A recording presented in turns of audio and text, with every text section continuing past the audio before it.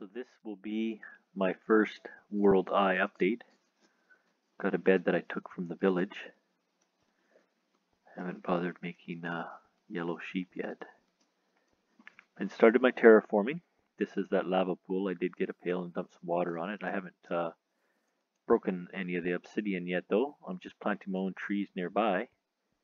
Terraforming is a little bit tough because I'm taking it down to level 63.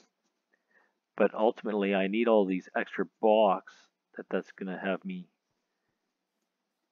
gather to fill in underground tunnels and stuff.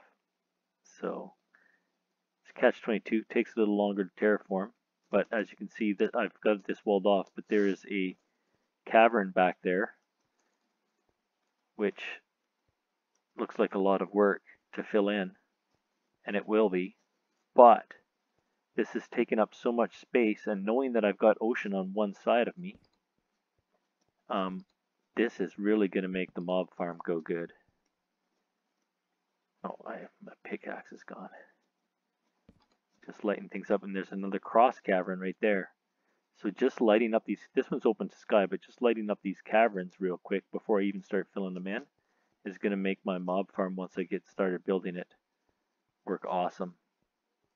This will quick way to find many. A lot of time these caverns are just little ones that want to meander through the underground, and sometimes you never even find them all. So that's my update. I have not been back to the village, and there's no real reason for me to go there yet. I've had wandering traders and one pillaging group come through already though. They didn't bother me. I think they were just wandering towards the village. I'm not sure where the hell they were going.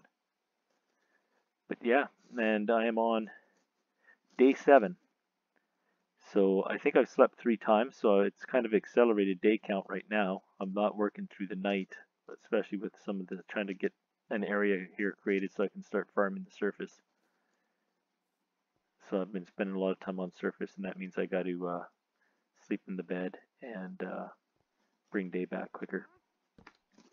But I'll start working. You can see I still haven't got my main cellar even designed yet, because I ran into the cavern so fast that I've been focused on getting some of that walled off first.